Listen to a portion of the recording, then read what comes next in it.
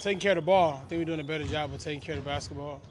When you do that, it slows teams down, and obviously making some shots is a big key to that as well. So, but that all starts with our defense, creating that. So.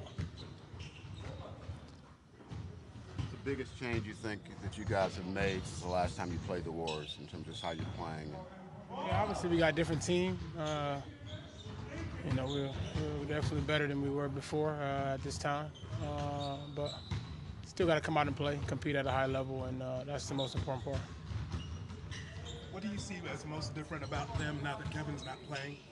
I mean, obviously they play a little different, but they're still a good team. They still have a lot of weapons, different things that they do that creates problems for teams, and obviously they're a good team for a reason. We just got to make sure we come out and compete at a high level.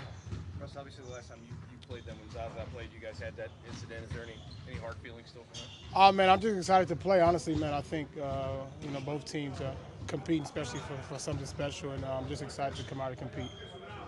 There's some guys on the team. You have a young team that haven't been a part of this playoff chase before. Is this fun, this part of the season, the last dozen games or so? I mean, this is a good part of the season.